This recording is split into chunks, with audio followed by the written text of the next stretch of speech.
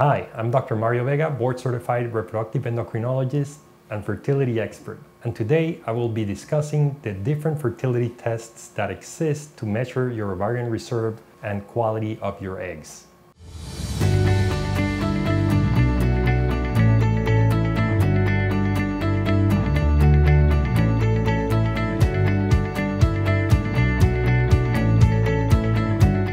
Ovarian reserve is a term used to measure the number of eggs in the ovaries. And as many of you know, women are born with around 1 to 2 million eggs, and they start losing them, reaching about 300,000 by the time they reach puberty.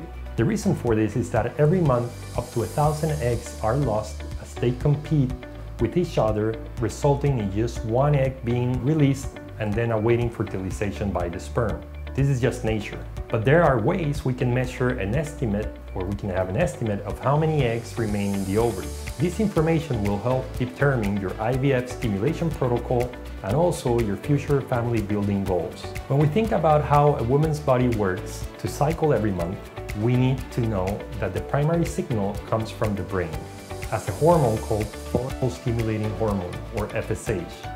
This hormone is typically measured on the second or third day of the cycles, and ideally it should be less than 10. The concept is that the higher the FSH level is, the harder your brain is working to stimulate the ovaries, therefore the less eggs the ovary is going to have.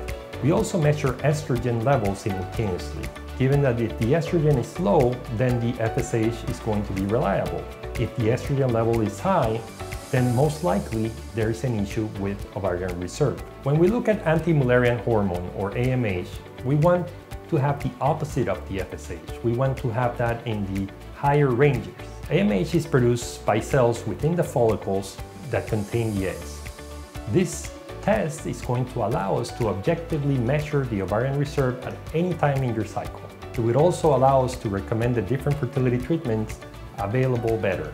Modern ultrasounds allow us to look directly at the ovary and count the number of antral follicles. These are the follicles that remain after the initial competition and will enable us to tell you how many eggs are expected to grow and be extracted. Like FSH, this is done in the first days of your cycle. The combination of these tests will provide insight into what you can expect for your chances of success to be during IVF, and also lets you plan for the future. For example, if you're 38 but have a low ovarian reserve, you may want to reconsider going directly to IVF as opposed to doing intrauterine insemination cycles first. And the reason for this is that at age 38, we can freeze surplus embryos which can be later used when you come back for baby number 2 when you are 40 or 41.